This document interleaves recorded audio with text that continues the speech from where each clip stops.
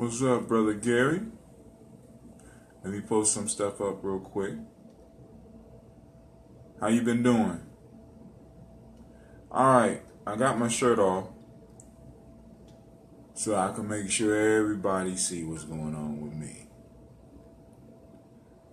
Peace, Brother Kwame. I'm putting up the Nguzo Saba challenge. For those that sign up for the challenge, you get a deep discount for that ambrosia. Also, you could go to just gumroad.com.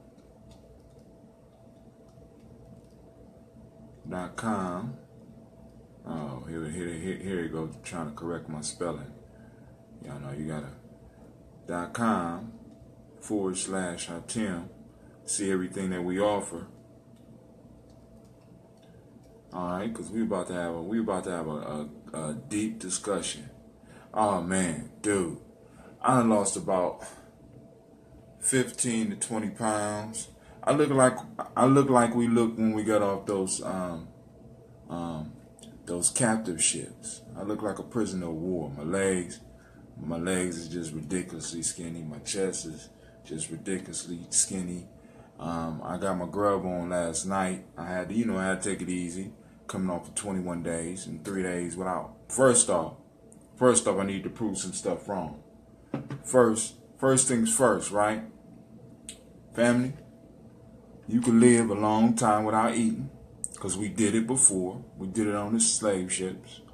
And you can live a lot longer than 3 days without drinking, because we did it before. And I want everybody to see is how we look when we got off of the slave ships, right? Because I want to hit you with the stark reality that the way my body is thinned out and shit right now is the way our economic system is. The way my body has eaten up all the fat and maybe in some cases started dining on some muscle is how our economic system is how our political system is how our educational system is. It's the state of our culture, right? A lot of us don't want to deal with that. A lot of us don't want to face the reality. So we put nice clothes up over the skeleton of who we are as a people. We try to hide the fact that in many ways we have failed our children. We have failed ourselves, right? But I'm here to show you that it's possible for us to move beyond this, because I'm gonna have my shirt off during these presentations so that you can see, right? You can watch me start building back up, right? So now I did the first part of the 21-day challenge, right? Boom, control my appetite.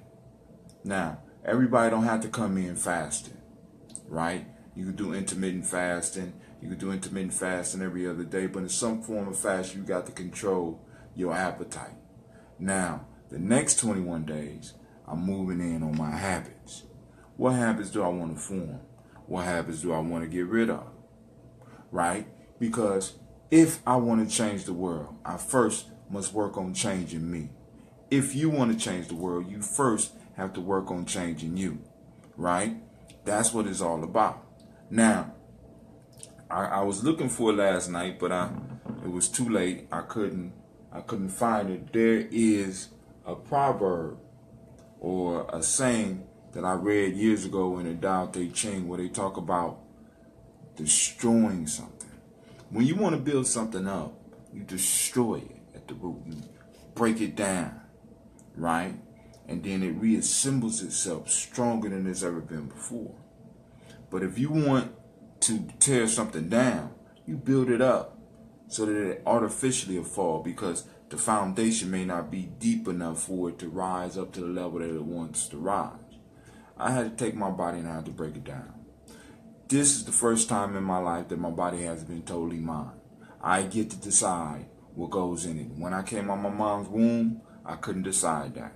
When I was up under everybody else's influence, I couldn't decide that. But today is the first day that I get to really start truly deciding what goes in my body, because the last previous 21 days, I done rang it out. I done destroyed it. Now I'm going to build it back up and y'all going to watch it come back. right? You're going to watch it come back. And in the same way that you can watch this coming back, you can watch pounds melt off of you. You can watch habits melt off of you. In the same way that you're watching my development, right? You can start watching our development as a group. Family, when I'm telling you that I put together the bread from that ambrosia, this is like a mock pizza. It's basically slices of sourdough, right, with cheese, tomato sauce, mushrooms, right?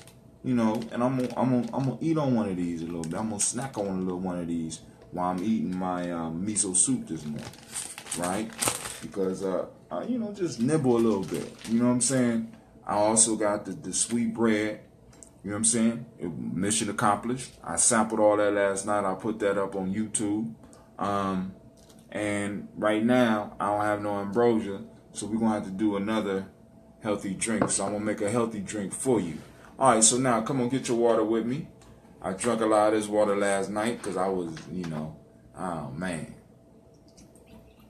Y'all know how it goes down. Y'all know how it goes down. See, I proved that you don't have to die after 3 days with no water. I did 3 days with no water, family. 3 days. But yeah, I ain't gonna say it wasn't nothing. Shit, that was hard. But you know one thing it taught me? Either you could lay there and suffer, or you get up and you could create. Yep, it's fermenting. It's fermenting. Yeah, that is the bread that is fermenting. It's fermenting, right? So it won't even rot like the other breads. You know what I'm saying? Yeah, it will rot. It's thicker. It's a sourdough because of the fermentation process, right? And the fermentation process was started by the yeast created by that ambrosia. And I feed it that ambrosia. So where the recipe calls for water in most cases, I'm feeding ambrosia, right? So now what you're getting is you're getting a nutrient-dense piece of bread, right? That, you know, you still got to take it easy with because basically it's still carbohydrates, but it's been fermented, right? Which means that it's a little bit more healthy for you. But too much of one thing, in any case, is not good for you. Drink up your water, family.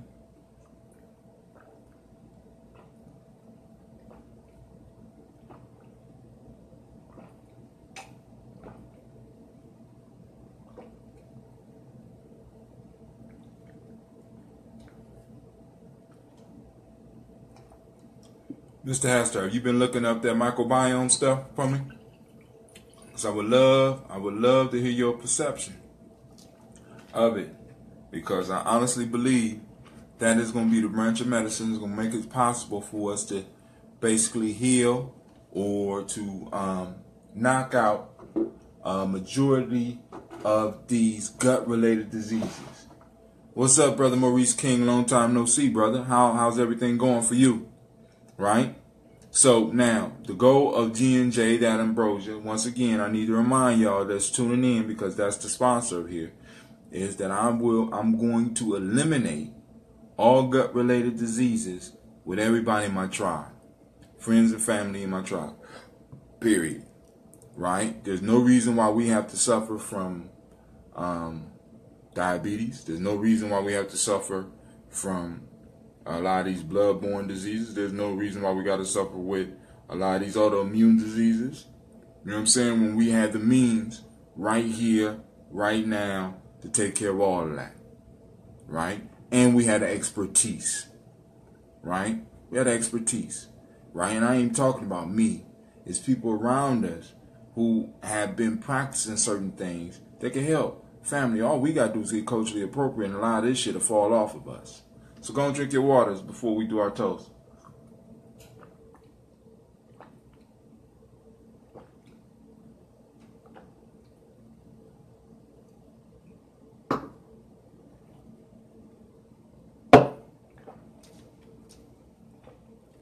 All right, so people are asking, Brother Hatim,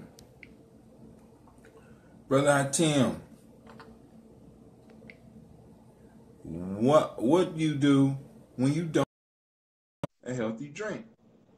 Create one. I ain't got none of that ambrosia. So what y'all see right here is I have a bowl full of fruits, right? Y'all know I've been denying myself, right? And I just happen to be out. I just started a whole nother batch of that ambrosia. I'm about to start a batch of that Death Eater ambrosia. And also, I'm going to be adding a new ambrosia to the menu, which is basically going to be, I know y'all like, that's a lot of fruit, Brother Hatim. I'm about to put it in, right? But a root beer. And in the root beer, I'm thinking about going and just investing and going and put some ginseng in there. We'll have, I'm thinking about ginseng, sarsaparilla, ginger, dandelion, and burdock root. Real root beer. I'm gonna see about making it brown. I don't know if I guarantee it's gonna be brown or not. This right here is some honey tea, green honey tea.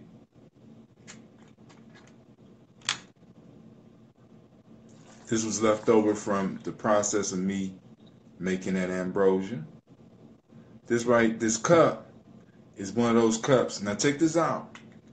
Cause y'all see me, I like using the steamer. I use the steamer a lot. And I also, I frequent the local, I love the thrift stores, right? Because people be getting these appliances for Christmas and be like, hell, I don't want that. I don't want it. And they take it and get rid of it. And guess who get it? Brother Hatim, right? Brother Hatim. Let me tell you, family, listen. This right here, this tool right here is incredible. This is a single cup blender. I got it for $6. I want to let y'all see it work. If I ain't burnt it out already.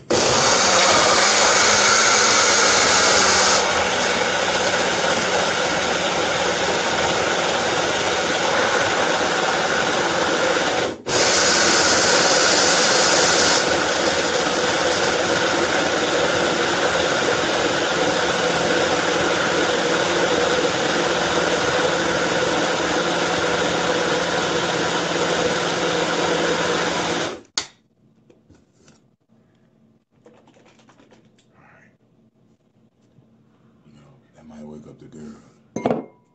They going back to bed because it's like 4:30 in the morning. All right, so no supplements, just green tea, a little bit of honey, and the fruit. That'll do me until I get some ambrosia.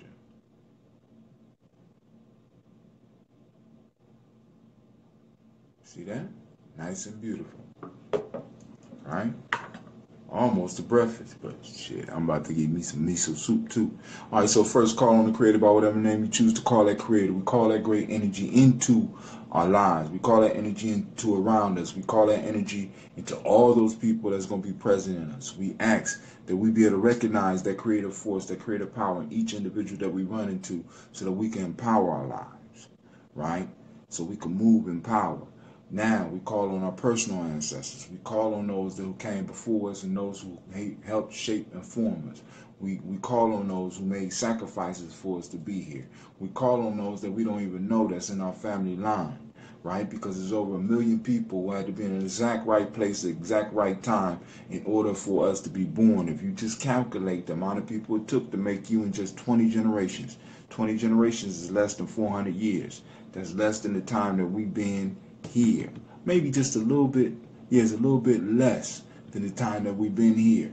But in the time that we have been here, right, there had to be over 1 million encounters in order to make you.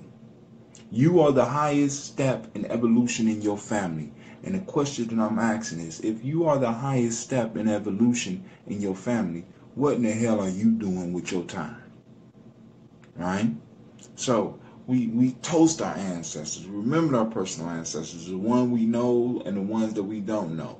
So I'm gonna call my family line. If you got people in your family line you want me to call out, by all means post them up. I call on Miles Brown, Miss Ann, Robert and Texana Davis, Herman Brown Sr., Rosie Lee Tilley, Georgia and William Walton, Chris and Fanny Ganser, Aunt Lena, Uncle Chris, Geneva Brown, Cleveland Brown, Margaret Ellis, Wash Ellis, Cecil Ellis, Wash Ellis Jr., my Uncle Herman Brown II, my Aunt Elvira Brown, Gina Gaines, Barbara Twiggs, Jamon Jones, Jeremiah Tappan, John Fallard, Montague Pittman L, Dr. Marianne Williams, Elder Millie, Elder Harrison, Elder Farmer, Elder Donaldson, Tony Clark,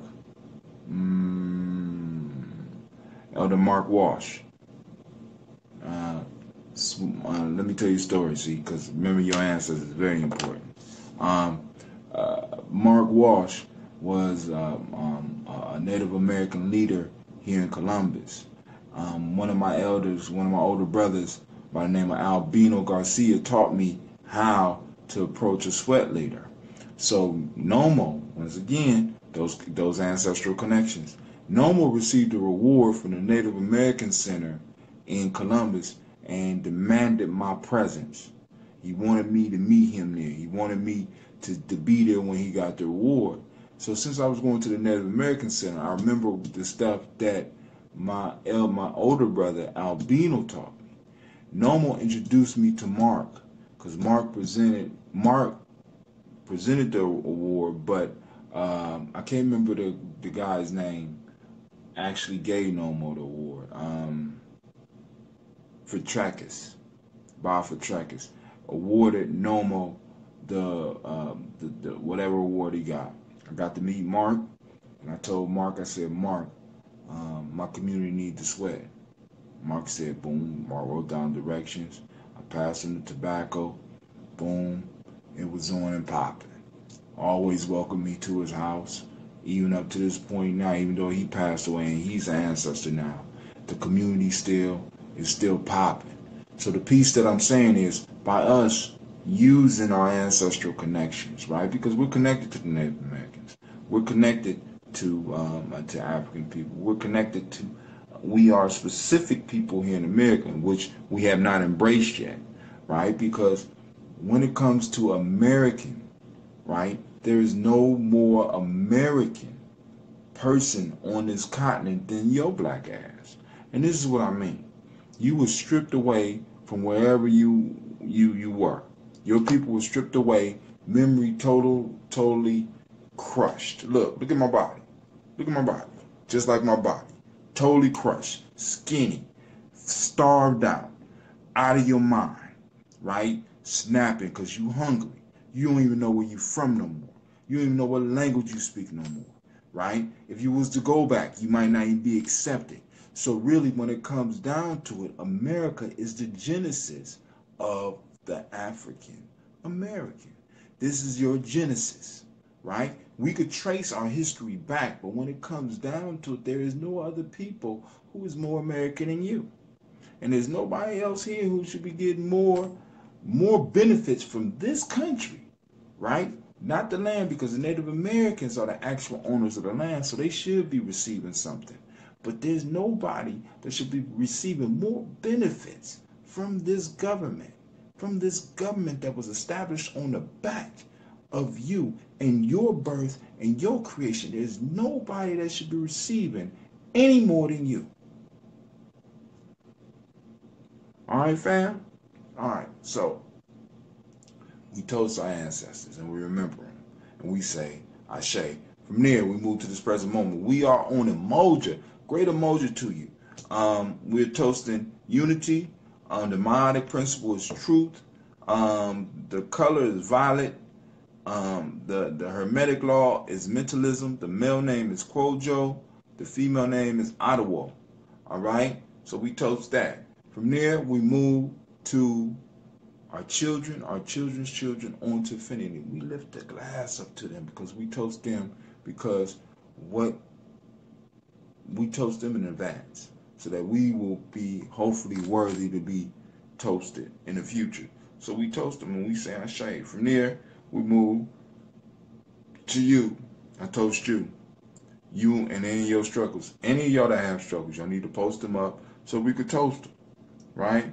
We could toast them. We can ask the ancestors to move out because by us making the sacrifice and by us taking care of our bodies, because the ultimate earth that we're pouring on is us, right? That's why I'm saying have a healthy drink. Start off with the water, right? Get you some good brand water. Get you some real water.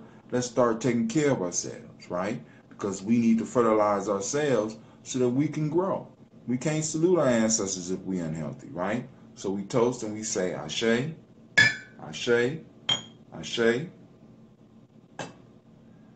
Ashe. I wish you peace, power, joy, and 100 years.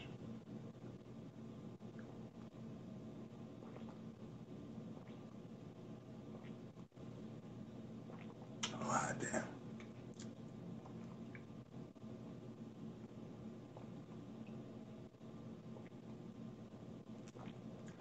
Yeah, I could do one of these a day. Oh my God. Now, what I like about this, better than juicing, is that you get the fiber of the fruit, which is very important because with fructose, from what I'm understanding, it's hard for your body to get rid of it. So what it does, it just turns it into fat, right? But when you take the whole fruit, it allows your body to know what to do with it. With the fructose it can't use, you know what I'm saying? It's able to flush it out with the fiber. Shouts out to Brother Kwame and thanks for sharing.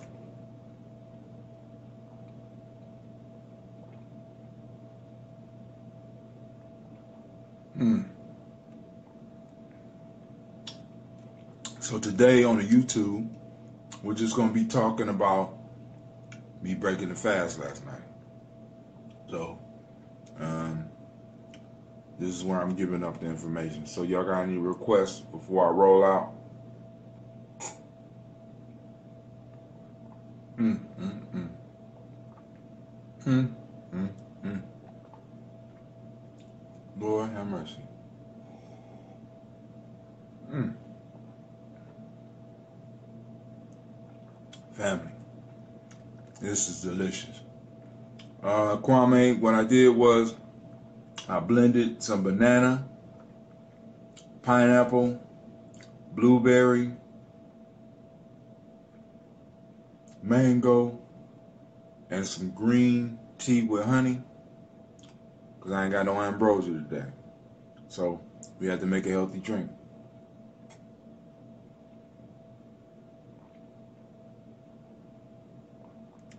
So while I was on my last 3 days, I'm brewing 8 gallons of that ambrosia. I'm putting together another maybe 2 gallons of the Deathly ambrosia. I created about 5 loaves of bread. I'm telling you, man, it taught me. Hunger and thirst taught me. You could sit around and you could wait for the pain to end, or you could use that pain to start creating. Many of us just waiting around for the pain to end. Shit ain't gonna end, right? And the end that it got planned for you is not good. So you don't want to be laying around for that shit. Get up and create.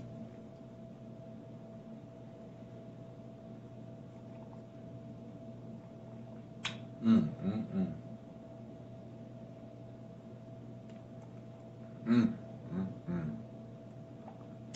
Mm, mm, mm, mm, mm.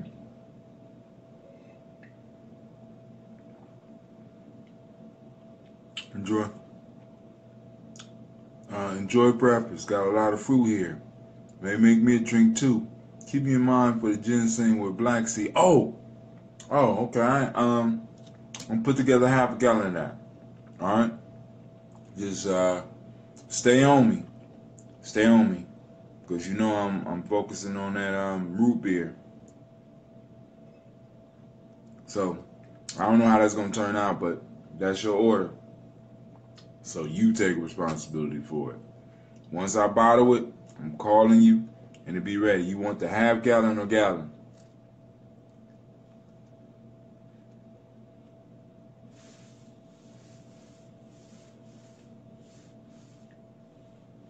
Damn, I might need to make another one of those.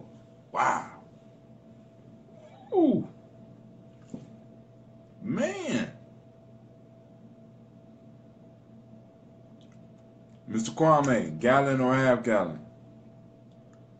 The whole gallon, alright? Got you. Alright, so family, I'm out. Alright, so let me try to download this and fix my YouTube video for tomorrow. For the day. And get to the next part of my 21-day challenge. Peace.